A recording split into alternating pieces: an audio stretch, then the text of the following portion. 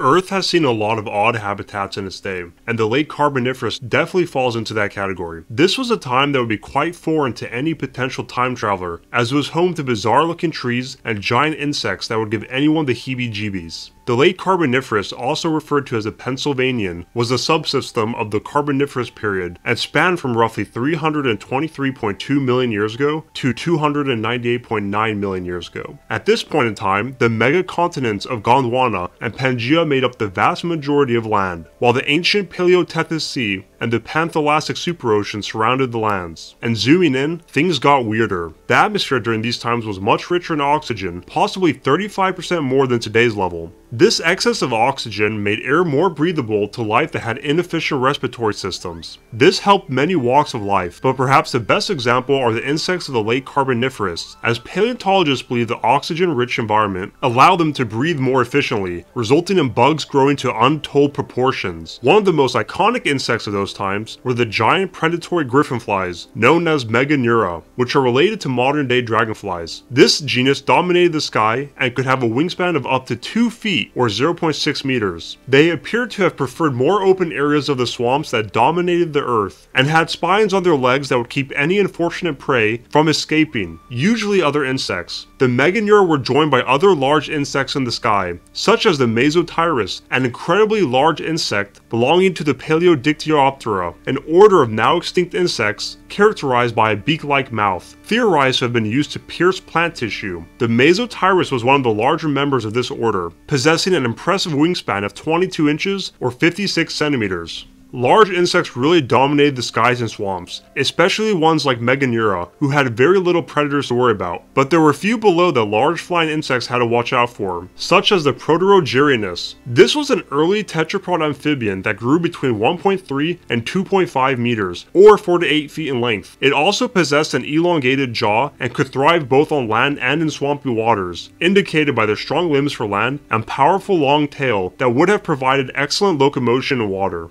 And so far, it's the only known predator of Meganeura, a demonstration of their strength. These would have been a common sight in the Late Carboniferous, along with some creepy crawlies, and one that really knew how to deliver a shiver was the infamous Arthropleura, an extinct millipede arthropod of nightmarish proportions. This was an absolute giant, being the largest known land invertebrate of all time, with the biggest being capable of reaching 8 feet and 8 inches in length, or 2.63 meters. Additionally, the largest are thought of possibly reaching a maximum of 50 kilograms or 110 pounds. Fortunately for others, it appears that their diets consisted of mostly plants, making them some of the earliest known herbivores. The fauna were not the only ones to thrive during these times, as this was also a good time to be a part of the flora. During the Late Carboniferous period, much of the earth, especially around the equator, was very warm and humid, giving birth to vast, thick prehistoric swamps, known as coal forests or swamps, as they would end up becoming a large source of present-day coal. These dwarfed any swampy habitat known today, and were one of the most dominant biomes of the time.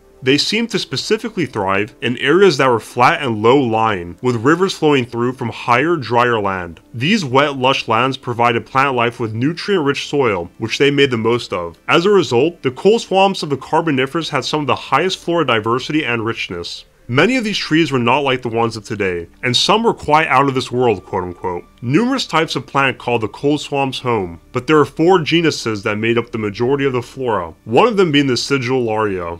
This was an extinct genus of lycopod that preferred the intermediate areas between the levee and swamp habitats. These were large tree-like plants that were spore-bearing and could reach 30 meters in height or 100 feet, and could be either a single trunk or a forked one, producing quite an odd appearance. They are believed to have had quick life cycles and bore long grass-like leaves. Additionally, it's theorized that they died after reproduction. However, no evidence of this has been found yet. Lepidotrin was another vastly common type of flora in these coal forests. These also belong to the same clade as Sigillularia, the lycophytes, and like the Sigillularia, these plants were spore-bearing and had fast life cycles, with many estimating a lifespan of 10 to 15 years. It was comparable to modern day trees in size, as it could reach 50 meters in height or roughly 160 feet. And the trunks were often over 1 meter or 3.3 feet in diameter. Juveniles produce a unique visual due to their unbranched trunk with leaves, and once matured, their looks changed to a nature that have led to them being referred to as giant club mosses. Another resident flora of the coal forest was the Calamites, which were extremely successful and vast. These were tree-like horsetails that were closely related to modern-day horsetails. They bore a trunk that resembled a bamboo shoot and had its branches arranged in whorls. They were medium-sized and could grow anywhere between 30 and 50 meters, or 100 to 160 feet. Calamites were an extremely common sight during the Late Carboniferous, and are also one of the most iconic plants of those times. They were additionally rich in diversity, as thus far, 13 species of Calamites have been identified. The last of the Great Four was the Tyranosperms. This was actually a group of plants, not just one genus, that were seed-bearing and were some of the earliest to do so. Furthermore, they heavily resembled modern-day ferns, but unlike modern ferns, these plants reproduce solely through seeds, leading to the fitting nickname seed ferns. These plants were extremely prevalent in the coal swamps, so much so that during the 19th century, the Carboniferous was referred to as the Age of Ferns, despite the inaccuracy, as it should have been called the Age of Tyranosperms, a change which occurred in the 20th century. The coal swamps of the Late Carboniferous were the dominant force for millions of years, until an event known as the Carboniferous Rainforest Collapse. A time in which it's believed that the cooling of the earth led to the swamps becoming cut up and isolated islands, where many would eventually wither and disappear along with its inhabitants. This being said, swamps located in what is now China were not impacted by this event, and were able to survive into the Permian.